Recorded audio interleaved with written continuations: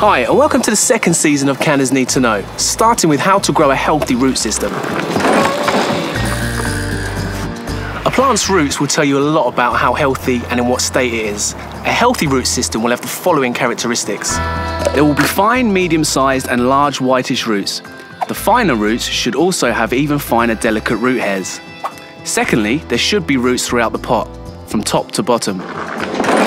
Roots grow when water and/or nutrients become scarce, so watering is the main factor that shapes the development of the roots throughout the pot. For the best results, ensure that the watering is consistent. Underwatering, overwatering or inconsistent watering will have the following effects. Overwatering or watering too frequently will stifle the development of the roots in the lower half of the pot. If this has happened, you will see more roots in the upper half of the pot.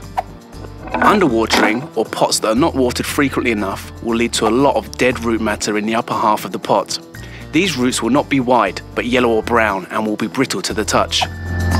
Inconsistent watering, sometimes too early and sometimes too late, will show lively and healthy roots, mostly in the middle layer of the soil in the pot, while the upper and lower layers will have fewer healthy roots.